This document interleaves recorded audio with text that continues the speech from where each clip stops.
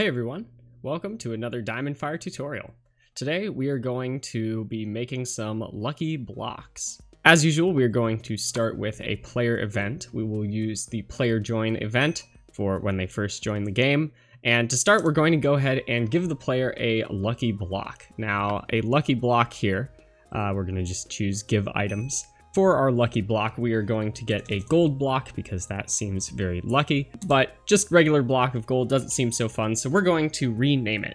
We will do /item name, and we will say block of infinite fortune.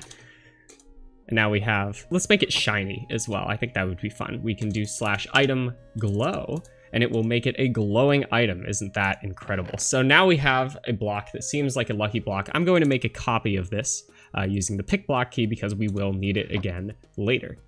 By later, of course, I mean right now. We are going to place a player right-click event because that is how they are going to open this lucky block. We're going to say if player is holding the item, so if they are holding the lucky block, then we are going to remove the lucky block from their inventory, and then we are going to give them some random item. So we're going to put first a player action, and we are going to choose item management, and we're going to hit remove items. Now we're going to put another copy of the lucky block in there, so that way when they use the lucky block, it goes away. Now we're going to give them the lucky blocks, and to do this, we need to use actually a set variable block to achieve the randomization part of this. So we're going to do set variable, and we're going to right click this, and we're going to go to variable setting, and we see here we have set to random value, which means that basically we can put all kinds of random stuff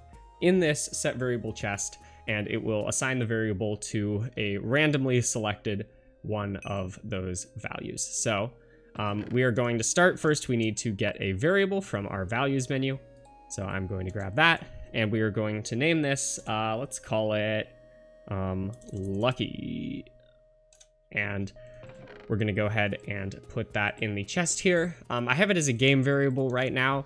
Technically, we could make it a local variable by holding shift and right clicking twice. Our lucky variable in the chest, and now we should get some items. So let's think about what we want to give the player from the lucky block. Let's say they can get a diamond sword, maybe they can get, a gold helmet, maybe if they're really lucky they can get like a netherite axe, and then maybe we'll enchant it. So we can do /item enchant, and let's go with like sharpness 1.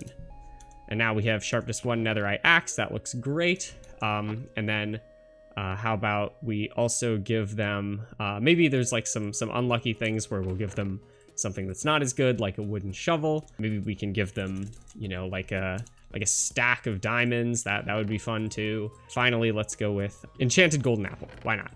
All right. So now we have our set of lucky items.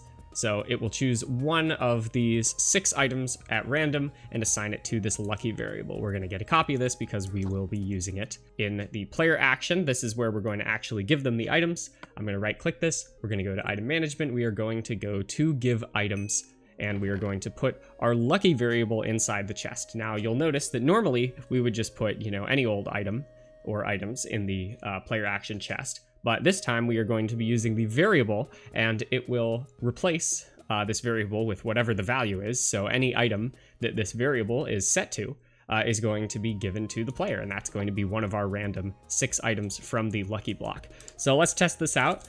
We are playing the game, and as we see, we have our lucky block, our block of infinite fortune. And if we right click, you can see that we have gotten our random item, and this time we got an enchanted golden apple. Let's go ahead actually, and just to speed up the process a little bit, let's go ahead and give ourselves 10 lucky blocks so that we can use it many times. And you can see we opened one and we got a golden apple. We got another golden apple. Now we got a diamond sword. You can see it is in fact random. We just seem to be getting a lot of golden apples because, randomness is like that sometimes. We got the wooden shovel, we got another golden apple, another one, another wooden shovel, another wooden shovel. This is pretty incredible.